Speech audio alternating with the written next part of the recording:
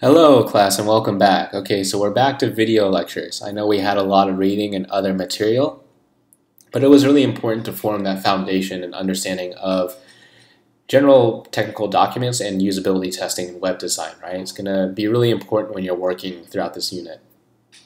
Now, what we're going to do is essentially we're going to take all of that material and knowledge and we're going to ground it in more concrete context, right? As we're going to just brush over these concepts and discuss how we can take that information and transform it into a evaluation or proposal, a memo, and a lab report, or technical writing, right? Because after all, this is still a technical writing course. Just turns out that usability testing is one really important and really essential in terms of today's professional world. A lot of industries are asking for user researchers, UX writers, things like that. But it's also just, it lends itself really well to writing evaluations and proposals, right? Because when it comes to usability testing, you often work with clients. So it gives you a really good way to practice writing these particular technical documents to clients, okay? So that's what we're going to focus on. I apologize if I sound a bit stuffy. I'm getting over a little bit of a bug, so just bear with me there. Okay, so let's get started. So I have a question for y'all. The question is, have you ever been frustrated by a website? Chances are you have, right? And the reason for that can vary. You might have run into cluttered menus. Things might have been impossible to complete. One of my favorite examples is a friend of mine who wanted to cancel a subscription, but just couldn't find a way to do so. Now, we might say that that's part of the design, right? They purposefully made it that way so that my friend would be forced to stay a member. But even if that is the design, we know that that's bad design, because from a UX standpoint, a user researcher standpoint, we understand that when we frustrate the user, we lose their trust and we lose the chance for them to be our client, customer in the future. Right? We don't want that to happen. So what I want you guys to do is find an example of a bad website. Now, a good way is to think of a website you've had to use in the past year to accomplish something that just gave you a little bit of frustration. Now, this could be a college website, such as an academic advising website, a restaurant website, anything at all, right? I just want you to think about the flaws that caused your frustration, and then write a few notes in your prep materials about those flaws that will help you throughout the unit. In fact, they'll be really helpful for when you conduct your usability test, right? Now, this is something you're going to have to do in this unit. What is a usability test? Well, as we know from Steve Krug's Rocket Surgery Made Easy, it's just a test where you watch people try to use what you're creating, designing, or building, or something that you've already created, designed, or built, right? Generally, we have them voice their thoughts out loud so we can know what they're thinking and feeling as they use that particular product, service, or website, right? Now, a usability test has two intentions. One, right, making it easier, making our product, design, or service easier for people to use, or gathering information that proves that it is already easy to use, right? Think of it as like a quality check.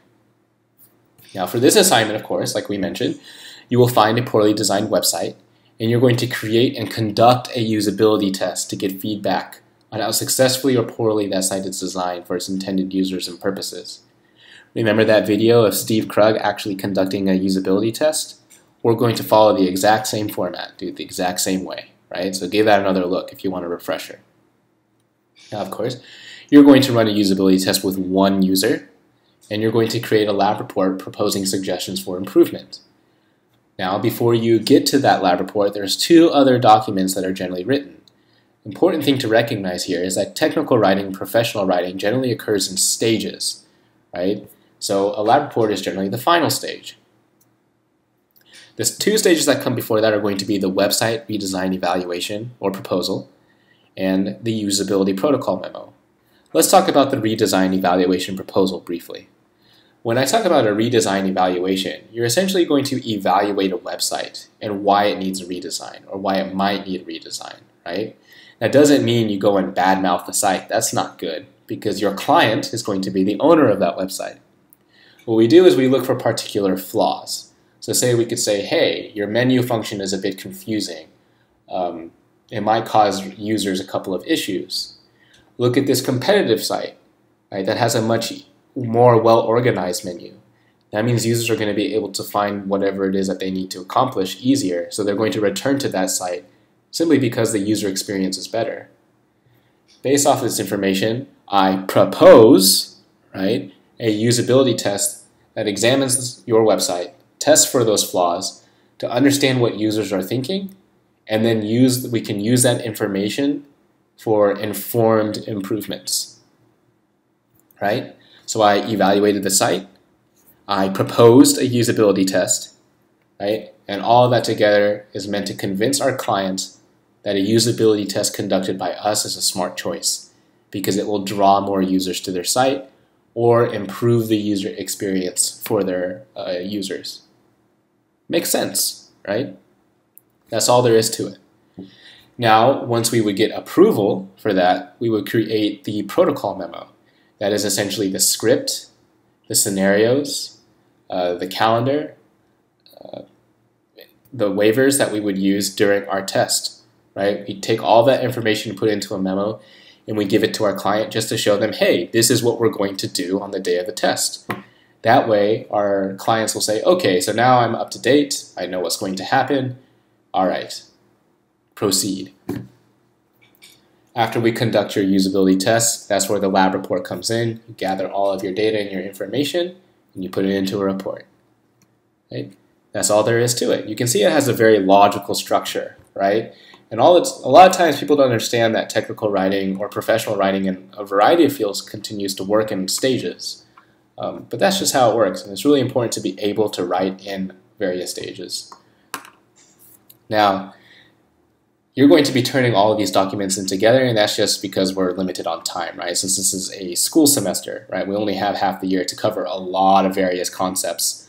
But it's just important to remember that it's important to remember where these particular documents would show up in the stage of writing, right?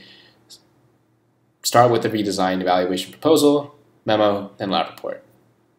Okay, enough on that. Let's take a deeper dive into Rocket Surgery Made Easy.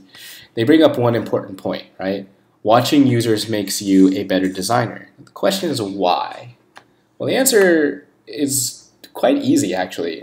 Essentially, it's because it allows you to gather some qualitative data, right? Some easy qualitative data.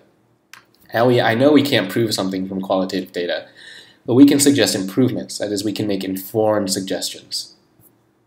The qualitative data that we're gathering are essentially our users' thoughts, right? And their feelings and their opinions when they actually use our product or service.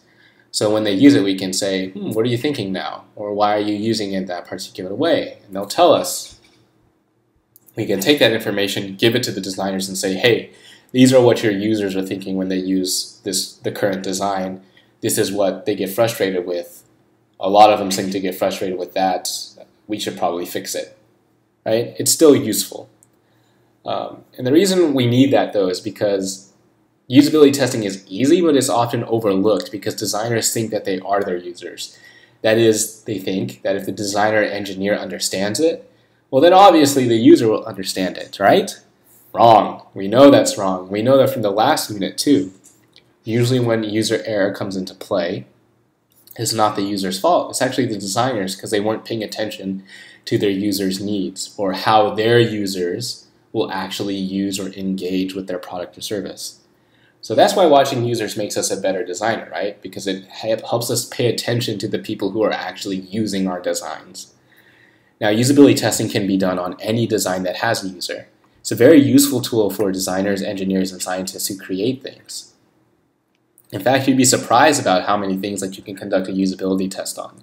I've conducted usability tests on anything from websites to toothbrushes and got paid for it, right? That's amazing. So, number one, if you have the ability to conduct usability tests, set up your own business, you'll be surprised about how many people actually make money that way. Number two, it'll prepare you for understanding users, whether you're a designer, engineer, scientist, anything like that. Okay, now let's bring it all back to what we're doing, right? Now that we have that core understanding of our user and how the general understanding of what it is that you're doing. This assignment was generally done with people in groups, but this time you're going to be on your own, right? And that's just because you're online students. Don't worry, I'm always happy to help out, so remember, feel free to request assistance. You're going to be writing for a client, testing one website and 2 pages in that site, right? And one of those 2 pages is going to be the home page, right? So you just have to find one more. Now, writing for a client is really important. That means the person that you are addressing through your documents is not going to be me. It's not going to be fellow students. It's going to be the owner of the website, right? Or the company that owns the website. That's who you are writing to. So remember that, right? You're going to test one participant. It generally takes about 45 minutes, so make sure you block off some time. You're going to design a scripted think aloud protocol, including a homepage tour and several common scenarios for participants to go through, right? The script is essentially what you're going to be saying during the test. Think aloud protocol means you're going to have to encourage your user to think out loud, as voice their thoughts. And scenarios, those are just common tasks, right? So here's a quick example. Say that we're testing a movie theater website. You can say you are planning to go to the movies with friends on Saturday. You want to go for a matinee showing. You want to go in the afternoon because you all have plans in the evening. Find me a ticket for one of the more popular movies that shows around 1 o'clock p.m. That's a scenario, right? That's all there is to it. You essentially give your user a scenario that somebody would likely have to complete. Right? You have them complete it and see if they can complete it. This next part isn't mandatory. It usually is, but since you are our online students, I'm not going to make it mandatory. I do recommend it, though, that you record the screen with some kind of screen capture software and the usability test room with a small video camera or your cell phone. It just gives you a recording of the test happening, so you'll always have access to that data in case you want to grab any useful quotes. But it's also usually a deliverable when it comes to user research. You give it to your client so that they can see it for themselves, right? They can read your report and say, did they really say this? Turn on the video and they can say, yes, okay, so the user is actually frustrated with our design, something like that. That's all there is to it. Right? Now, when it comes to writing the proposal, right, you're going to be writing the proposal, evaluating that website. Your memo is going to involve the scripted think aloud protocol, and then your lab report is going to take all of that data and put it into report form. Okay? All right, now let's shift gears and talk about web design. We're going to simplify and think about a few things that you can look for as you start your usability reports. When it comes to website design, it all boils down to one golden rule, that is, don't make me think. Web design should be obvious and self-explanatory. Don't create frustration and confusion. Let a user accomplish tasks as easily as possible. Right? They shouldn't be thinking so much when they enter a web page. Here we can see examples of someone who's thinking too much, right? Or a website that causes someone to think too much. If you have a user running into these thoughts during your test, chances are that the website is not well designed, right? It needs a redesign. That's why you're conducting the test. Let's look at an example. This is the Manchester United webpage. For those of you who don't know who Manchester United is, they're a very famous soccer team, right? My question to you is, does this website make you think too much? Some of you may have said yes, some of you may have said no. I'm on the side of yes, right? Now, the website isn't completely terrible, but it is a bit more complicated than it needs to be. We have a really long localized menu. We have a lot of links here. There doesn't seem to be uniformity because there's a giant gap here, likely room for an ad, right? We have a menu up here, but the hierarchy of this menu does not follow the hierarchy of the menu here. Shop is first here, but shop, I have to look all the way down here for this little image of a shopping cart. More importantly, let's think of a scenario. I want to buy tickets for a season. Where can I do so? Well, generally I'd probably click on shop first, right? But you see down here in their localized menu, they also have season tickets. What I would have my user do is I would essentially ask them to buy the tickets and see if they could do so through the shop, right? And if they can't do so through the shop and they overlook the season tickets link here, I could say your menus are too complicated, right? If somebody were trying to buy season tickets, it needs to be easier than that. Other flaws that we could point out are the banner isn't clickable, right? It suggests to me that it might be clickable, things like that. At least our logo is clickable though. Okay, we're spending a lot of time here. Let's get back to the lecture.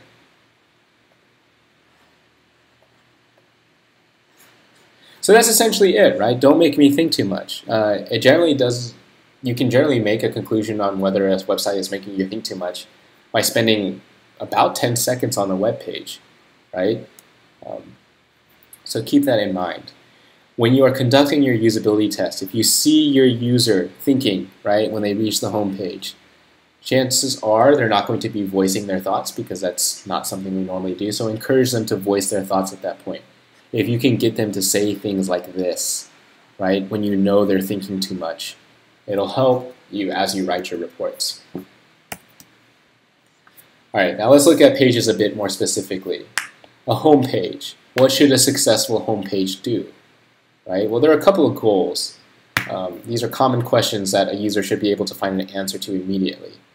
What is this website? What's the company? How can I get from here to the place I need to be, or the right page? The home page should spell out the big picture of the site immediately, right? That's what we want from a home page. If you choose a website and the home page doesn't do that, that's something you would want to bring up in a proposal in your evaluation, right? And that's something that you'd want to test during your usability test, okay? And that's something that you'd want to build scenarios around in your memo. These are things to think about as you're looking through your websites. When it comes to a homepage, though, we can boil it down to a couple of core things. A homepage should have clear navigation, right? It should be easy to navigate to the page they want. Clear imagery and logo. A search bar. It should avoid needless words, and it should resonate with the target audience, right? That's it. That's all there is to it. From the homepage, they should immediately know how they could go about completing their task, right? That's what we want from the homepage. That's what a successful homepage does. We're not going to evaluate any examples. We're just going to evaluate a website at the end of the lecture. So whenever you see this, just ignore it. It was a last-minute change. Okay? All right. Now that we know what makes a good homepage, let's talk about site structure, right? There generally should only have to be 3 levels of a site structure: homepage, level 1, level 2, and level 3. Now, the only time this rule is broken is if a website is really, really complex, right? But since you're working with small-scale websites, it shouldn't break this rule. The reason for that is simple. The deeper people have to go to reach the page that they need, the more frustrating this website is to use, and the bigger the chance of your user getting lost along the way. Now, when it comes to getting to these lower-level pages, it could be a product page or anything like that, it should be easy and obvious, right? They should be able to get to it easily and quickly, and they should know exactly how to get to it and exactly where they are once they get to it. What that essentially means is simple, right? When they get to level 1, the content that shows up on that page should belong on that page. That is, it should make sense as to why it's there, right? And getting a user to that content should be easy. Now that said, understanding what content belongs in what section and how to get a user to that content is one of the most difficult parts of web design. So a really good way to see whether or not a website is successful is to look at its site structure, right? Say you want to buy a product. How many pages did you have to go through? Was it easy? Is useful content on that page? Is the appropriate content on that page, right? An example of a flaw is this. Say we're back at that movie website, right? If I wanted to buy tickets and I went to the shop page or the product page, and instead I got a bunch of information about concessions, that content does not belong in that section, right? There we have a flaw. Okay. Essentially, it all boils down to this. I should know how to use the site and be able to learn more complex functions quickly while completing tasks. And tasks should be easy to complete, right? And I should be able to get to various levels of the site quickly. Here's an example for you to test out, right? Whether or not a site has a good homepage and has good site structure. Go find the graduation checklist from the OU College of Engineering website. It's a fun little exercise, and you can come back and see and make a decision for yourself on whether or not the site structure is good and whether the homepage is useful. I'll give you a hint, it could definitely be better. Okay, now let's talk about the page structure itself. So we've gone over the homepage, what it should do, site structure. Now let's get a little bit more detailed on what various pages should look like, right? It generally just follows your scannability rules. There should be a clear visual hierarchy. The size, spacing, and font should be consistent, right? And shouldn't be too crazy. Nesting, that means important information should be contained together, right? We don't want to have information that belongs to each other scattered all across the page. We want to chunk our pages into clear sections, right? So if you have multiple product pages, they should be chunked under a general product page, right? There should be a product link on your menu, and then all your various product pages should be chunked together underneath that. You want to avoid having too much on any page. There is such a thing as information overload, right? Information overload makes your users think too much. Beware of content below the fold. That is, when we have content that needs to be scrolled to, we want to demonstrate to our users that they need to scroll to it, right? Oftentimes you'll run into a website that looks like it's just one page when you start scrolling, or one very short page. When you start scrolling, you see a lot more information, but there was no indication that you should have started scrolling, right? That's an issue. These are just some things to think about, right? You can go on Google and look at other examples of web design failures. People have been researching this for a very long time, right? It's up to you to choose the flaws that you want to talk about for your particular reports. Here's a general, pretty detailed wireframe of a page structure, or a model of a page structure. You can see that they've got local navigation, tab navigation, navigation links, things like that. It's generally going to be some kind of variation of this, right? If you look at the Manchester United page, you can see that it does follow this structure a bit, so you can see that the page isn't terrible. But then again, right, we could have definitely made some improvements. You can see here the local navigation is short. The navigation links up there, they have contact us at the end. Only 3 options that would likely be home, some kind of product page, or something like that, right? Simplified websites are often better. Okay, now that we know page structure, home page structure, and site structure, right? Let's talk about one of the aspects of web design where a lot of flaws start to show up, and that's navigation. There's generally one goal to navigation, or one golden rule. It should let me get to where I want to go, and I should know where I am at all times, right? That is it. If a website breaks that rule in any way, that's a flaw, and that's something you could talk about. So how do we make sure that navigation is good? Well, number one, you make the navigation terms obvious. You give a search bar. Navigation should stay the same across all pages. Your navigation terms shouldn't just suddenly change. Navigation should tell us where we are, right? One of the best ways that websites can quickly improve is simply by renaming navigation terms. Right? You'd be surprised at how many people use poor navigation terms. Oftentimes they're trying to be cute or clever, but trying to be cute or clever should not be your first choice. The first choice should be making something usable. Okay? Okay. Now when it comes to navigation, you essentially want some kind of signposting that, right? Once I'm on a page, I should be able to see the title of this specific page, have a visual marker of the page I'm on, maybe a button is lit up on the navigation tab, and know the path I took to get to that page. Some kind of breadcrumb trail, right? You often see it in really small text somewhere on the page where it says home page, has a little caret or an arrow pointing right, it says product page, another arrow pointing right, will say something like lug nuts, right? Shows you how you got to where you are. As long as it has some kind of visual marker, some kind of signposting, that's a good way to show users where they are. If a website lacks signposting, it's a good way to confuse users and a good way to get users to misunderstand where they are, right? Or forget where they are. Now, like we said on the previous page, uniformity is really important when it comes to signposting or any type of navigation. when I click something, the title of the button should match the title of the page I'm set to, right? So for example, if I was to click on something that said lug nuts, I would want to show up on a page that says lug nuts, right? I don't want to show up on a page that says nuts. I don't want to end up on a page that says spare parts. Even if lug nuts are on these two pages, right? Always match it. You should always help the user understand exactly where they are at all times. The worst of the worst is the page not found, right? Now, that's generally sometimes unavoidable because something will break on the website, but that's a really easy flaw to point out, right? In terms of a usability test or in terms of your lab report. Attention client, your page is broken, right? Okay. This all boils down to the trunk test, right? This is something that is something we've talked about before, and you're seeing it in practice in usability testing. Remember, the trunk test is, imagine that you've been blindfolded and locked in the trunk of a car and then driven around for a while, then dumped on a page somewhere deep in the bowels of a website.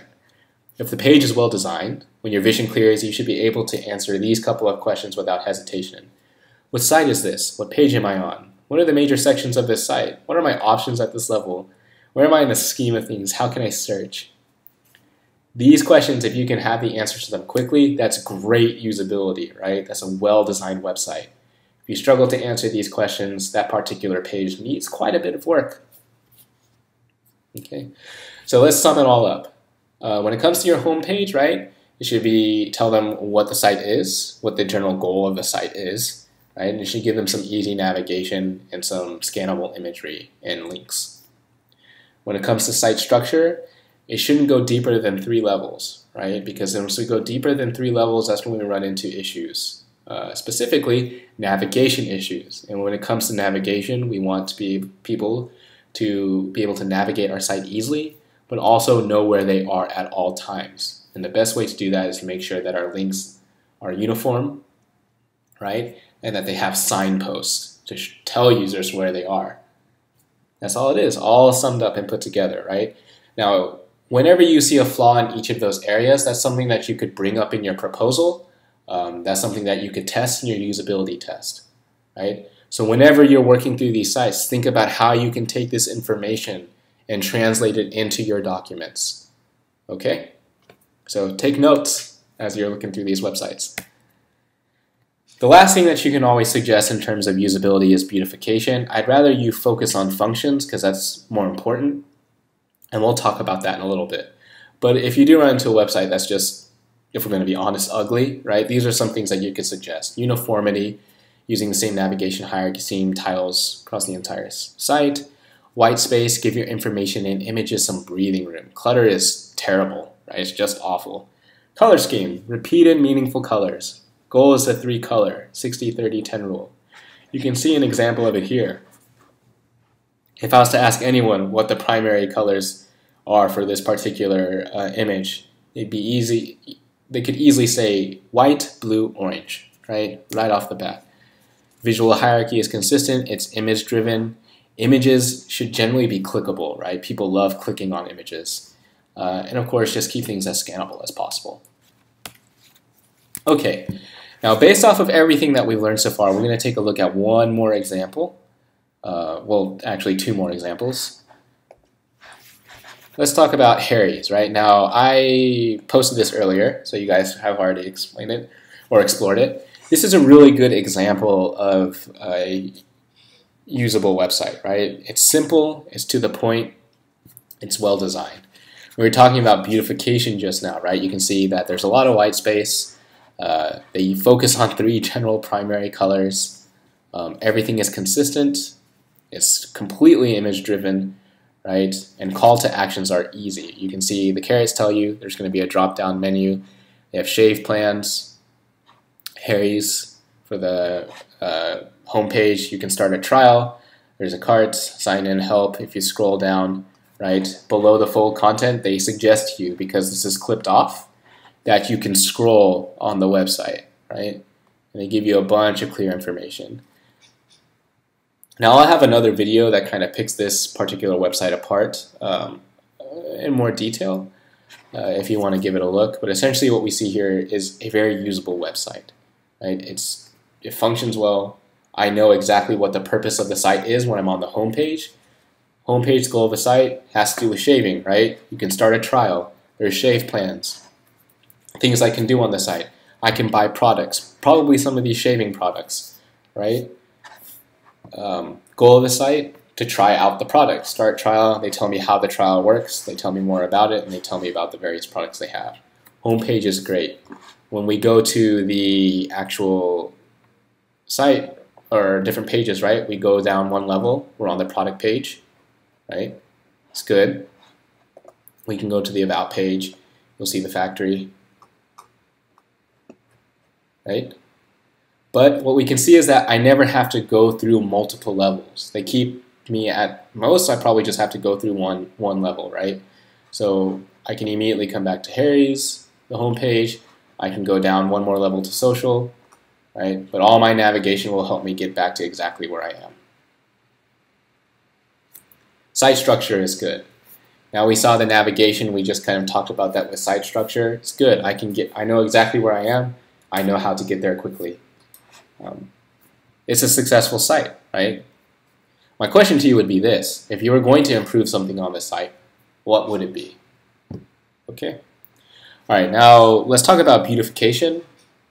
Some of you may already be familiar with the site. The site is Reddit. Now, Reddit is not the most beautiful site in the world. However, it's very usable. And people might actually think it's not usable, but it's actually a very good example of usability. It sacrifices good looks for pure function, right? And the same thing goes for Craigslist. A lot of people think Craigslist is very ugly, but it functions really well, right? It's easy to complete tasks. It may even seem cluttered, right? And arguably it is quite a bit, but you'll be able to find whatever it is that you need to accomplish.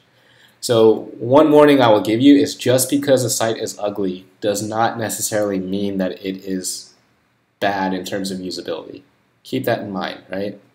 I will say though that Harry's is both beautiful and usable, so that website gets 2 thumbs up from me. Okay, that's all there is for this particular video. Keep plugging away on your work, and we're going to be devoting a lot of time to work, really diving in. And of course, ask me any questions if you have any.